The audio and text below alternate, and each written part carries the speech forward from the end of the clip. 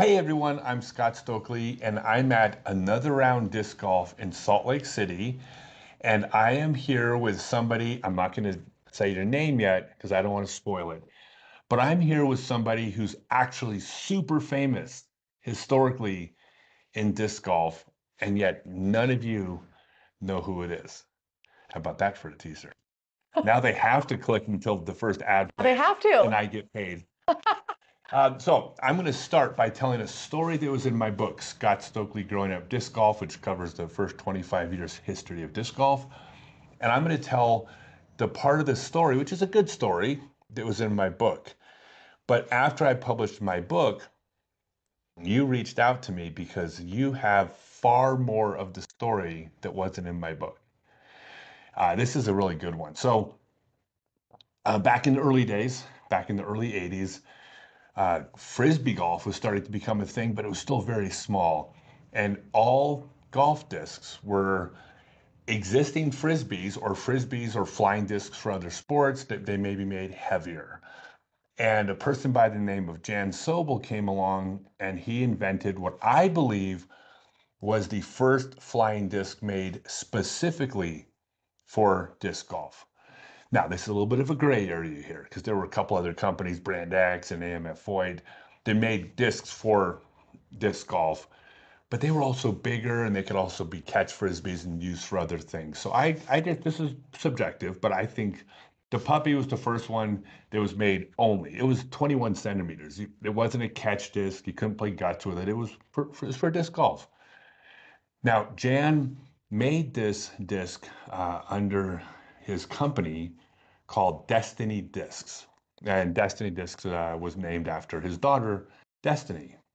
What was your name again? Destiny. All right. So this is Jan Sobel's daughter. Now, the story I told in the book that's good, but it's going to become great when you add your part to it, was I talked about how the sport was so small back then and Jan was so dedicated to the sport. He actually invented a bunch of other discs, the bullet, the laser, the long range, the dimple, super puppy. Oh, did I say he made the super puppy first? He made the puppy first, later the super puppy. But he was so struggling as a new manufacturer at this small sport, but loved it so much that he used to make discs or at least hot stamp discs in the morning. And he would come out to Oak Grove Park or Silmar or Morley Field or La Mirada, literally lay out a blanket at hole one and sell discs that he had hot stamped that morning. Destiny got wind of the book or the story that was in the book. And you told me a little more about the story. Can you take it from here? Yeah, so my dad would literally, he was just so obsessed with frisbee and he loved the golf disc. He, created these and just to make ends meet, he would say, okay, we gotta package these tonight. Let's put the packaging on, let's stamp it, let's put it through the heat machine, everything. And the next day, or even that same day, if we got up early, he'd go out there, sometimes out of the back of the back of the van or just the blanket, and we'd go out there just doing our thing so that he can just make ends meet. Sometimes just to, get money for groceries and that kind of thing. Yeah, I mean, I just love that story because it's one thing to say, well, I'm trying to make it like he's trying to keep his head above water. But the idea that there's like literally a little girl at home and he's gonna go sell frisbees discs at the golf course just to buy groceries to take home to cook dinner. That's just like look, if that doesn't make this thing go like a little faster, then you're dead inside. Can I say that? Yes, Yeah, yes. I've learned for Disney, it's great marketing to attack your audience. But no, that is the story. So I want to know more about this. So what did he do at home when he was making these discs? Like in the garage? I mean, because he had them molded elsewhere. Yes, I yes. think Okay, so Ben yeah, Ben Wall molded them. yes. So they were molded elsewhere. He'd bring home big brown box of, I think it's 42 or 48 frisbees, whatever it was. And we would get the blank frisbees out. I was never allowed to do the hot stamping because it was too dangerous as just a kid. But either my mom or my dad would do the actual stamping. And then we'd have folders. We'd put them in. I don't know if you remember those, but they were the folders here. You slide them in. We put the plastic put it through the shrink wrap machine, and then the kids were able to catch them or do the actual folders. So we had those jobs. But yeah, the whole neighborhood knew us as the Frisbee family. A lot of the kids would come over, ask my dad, "Hey, can we make some money? Can we do the packaging, or can we catch them as they come out to put them in the box?" Wow. And then like for Halloween, they'd come to our house. My dad, instead of giving out candy, he would give out Frisbees. So anytime there was a reject, like a hot stamp that was no good, he would just put it in the reject box, is what we called it. And then every Halloween, everybody would come to our house and get a Frisbee. That's crazy. And by the way, when we talk about Frisbee, I used the term Frisbee in Frisbee golf also. Back then, Frisbee was synonymous with disc because Frisbee was the trademark name from Whammo for their brand of flying discs. But it was like aspirin, Kleenex. It became so commonplace that like all discs were called Frisbees. I mean, I'd wondered, Destiny discs, why did it become dynamic disc? So I had two siblings, one older, one younger. And my mom actually told me, I said, why did the name change? Why didn't it stay Destiny Disc? That's so awesome. She said, well, it wasn't fair to your siblings, so they had to change it. And no relation to the current dynamic discs. And you were actually asking me if like how that came about, and I can't speak for dynamic discs other than to say they're great guys. There would be nothing, there was no intent there. I think that the Dan's company had kind of gone under at this point and wasn't doing anything when Dynamic Discs picked up the name. But yeah, it's just wild. Now, he invented the puppy first. And you are aware of the story of how that became the super puppy? Not exactly. Or did I fill you in a little bit You on want to that? tell me? Tell us, everybody? Tell everybody? Okay, so this is hearsay.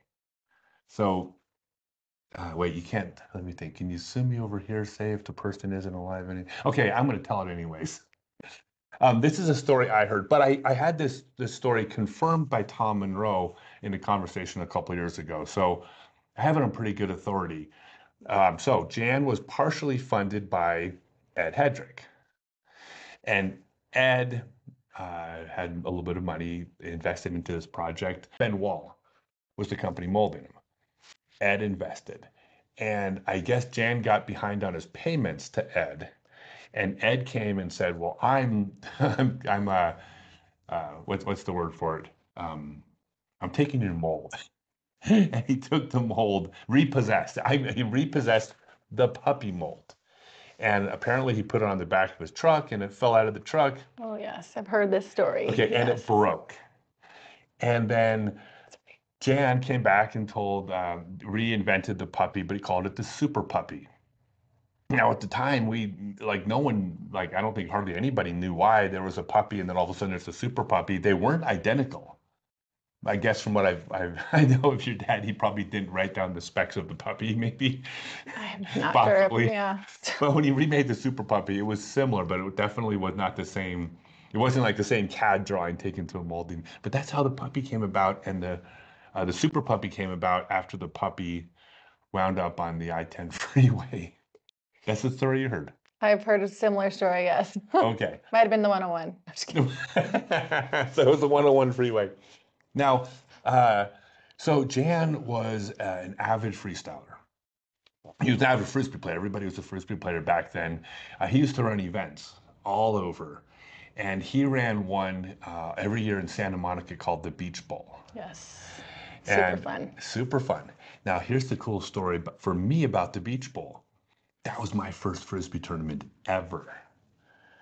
So my frisbee flying disc golf career started at your dad's tournament. That's so cool. It is, and he actually put it was 18 holes of disc golf at Will Rogers Park, if you remember. Yep. And State Park. There's a city park I went to. I'm like, that's not the same place. It's the State Park up on the hill. And then you went to the beach to complete the tournament, where you played maximum time aloft and distance and Wisbo. And the Frisbee golf course, I don't even, how much does he remember, but the Frisbee golf course, I mean, no baskets. Like, I don't think the single person in the sport other than Ed Hedrick had 18 extra baskets lying around, and they weren't made for temporary baskets. Back then, if you wanted to have a basket in your backyard, you either poured concrete or you filled a tire full of concrete and put a sleeve in, because there were no baskets sold as temporary baskets, portable baskets, I should say. So the beach bowl course was tape wrapped around trees, tape wrapped around poles. I'll never forget the best hole on the course. This is my first tournament. You had to land your disc on a picnic table. That was the hole. And the coolest thing about it, it was actually the best basket on the course, because every other basket that used tape around the poles, it, whether you hit above or below the tape could be decided by whether your friends were on your card or people from another rival course. The picnic basket, you either landed on it or you didn't. It was kind of like what the first pole hole was. It was definitive, in or out. But then afterwards, we went down to the beach bowl, and I don't know if I told you this. It's in the book, but there was one junior, because Oh yeah, I love this. adults didn't let their kids play with frisbee players back then. Not a lot, right? Yeah, yeah. Not many kids. It was a little counterculture. There weren't a lot of children playing back then, and so I was the only junior at the beach bowl, and so I played as a 12-year-old kid. And at the award ceremony, your dad says, "And winning first place in the juniors division, Scott Stokely," hands me a bag of Destiny discs. I love that. Isn't that wild? So I'm cool. gonna try not to cry, but it's like that's where it all started for me. I had a bag full of discs that your dad made that you may have stamped. That's so cool. No. Well, not stamped, but I could have packaged them. You could have packaged you might have packaged my first trophy. So your dad was started in 82, 81, 82? 80 or 81, so maybe 81 then. Okay, 81. And Well, technically sooner, earlier, I think, but the actual puppy, you mean? yeah, Yeah, I think 81. Well, I'd have to go back. we made the floater, what's it called? The beach floater? The floater, yeah. That was, the beach disc, the big beach disc. yeah, you made that before the puppy? Oh gosh, I don't remember. Okay. Well, I know that they came out afterwards. So he started making, when the beveled edge disc came out, he got on and he started making beveled edge discs too, that you've never seen. Like none of you, except for like maybe, by none I mean eight of you have seen the bullet and the laser. They were beveled edge discs that were, they weren't bad. They were just 20.7 They were just illegal. centimeters. When the rule was introduced that discs must be a minimum of 21 centimeters, the puppy was big enough, and the super puppy, but the bullet, laser, long ranger, and dimple were not. So unfortunately for Jan, and I don't know any of the story behind this, there's different ideas, but unfortunately for your dad, when that rule came about, his fledgling, not making enough money to like pay for groceries company, all of a sudden, all of his discs but one were now not even legal in tournaments. And that was pretty much the end of it, right? That was pretty much the end of it, yeah. Because then he just had that one disc. Yeah. So that's when he decided to be a PE teacher on the side. So then he was trying to do the discs and the PE teaching. And he did that so that he can incorporate Frisbee into every single thing. Yeah.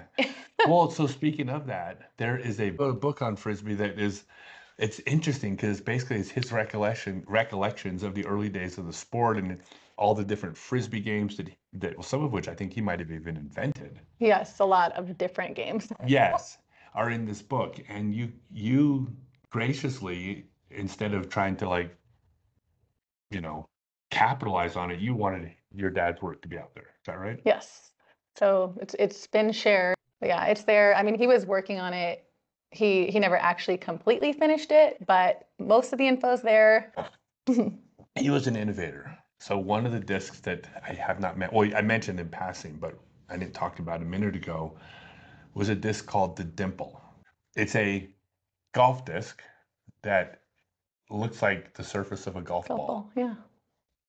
And I don't know if that helped or hurt the flight. Yeah, I don't know either. I remember playing with it a few times and I didn't. You can't play catch, it was solid. Yeah, it was like a solid rock, but it was fun to just hold and throw, so. No, but what was cool about that is like, okay, like it might not have turned out to fly well or be successful. Had it flown farther or better, That could have been the new design. And Changes the game, right? So we only know in hindsight that it didn't. But yeah, I mean, your dad was such an important part of the sport, and I think it's God, it's almost like, with anything like this, we were so new that in a sense, people were sacrificed at the altar of making this thing grow.